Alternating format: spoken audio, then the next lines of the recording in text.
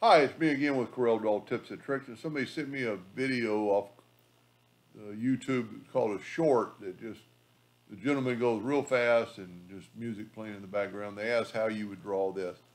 This would probably be one of the easiest patterns anybody could draw.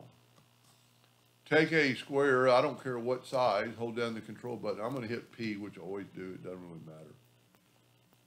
Control D and make a duplicate while holding down the shift key, bring it in to wherever you want.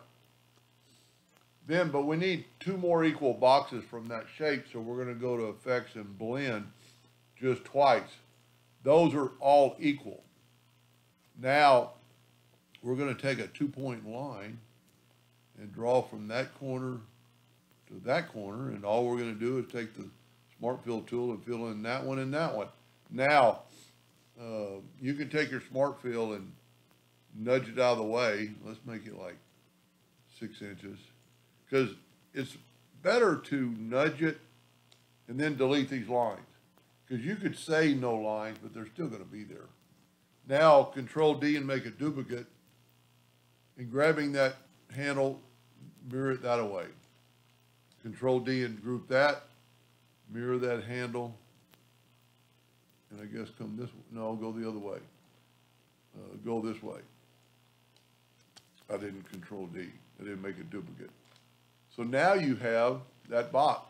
Now it's always easier to group it together and then rotate it 45 degrees to make the pattern.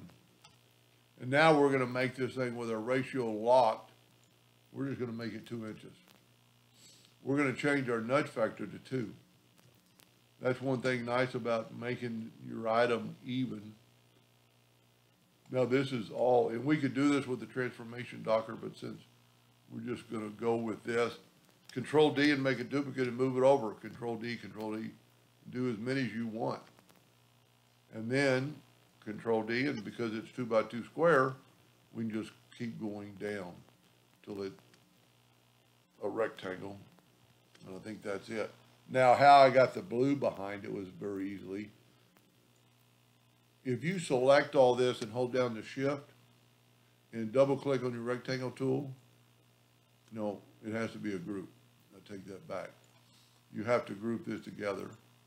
Control G, hold down the shift key and double click the rectangle. Now I'm going to nudge that out of the way just a little bit so I can grab it, and I am going to just make it blue. And then I'm going to go to Object, Order, Back a Page, and of course I don't have to add that blue, and now I can nudge that back. And I could have made it any color I wanted to, or left it blank so you could just see the pattern through. So this is really, really easy. Hope that helped. Thank you for watching.